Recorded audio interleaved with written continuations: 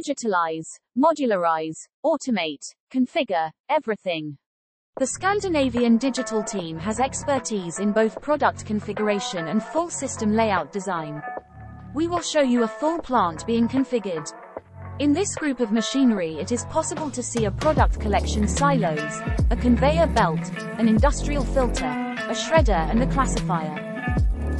A system layout in machinery denotes an arrangement of different elements and systems within a manufacturing facility or production line. It includes the right placement and arrangement of machines, tools, workstations, and other components to enhance the use of space and ensure efficient and effective operations. The goal of a system layout is to optimize the use of space and resources, increase efficiency and productivity, and the quality of the final product. Anything can be configured.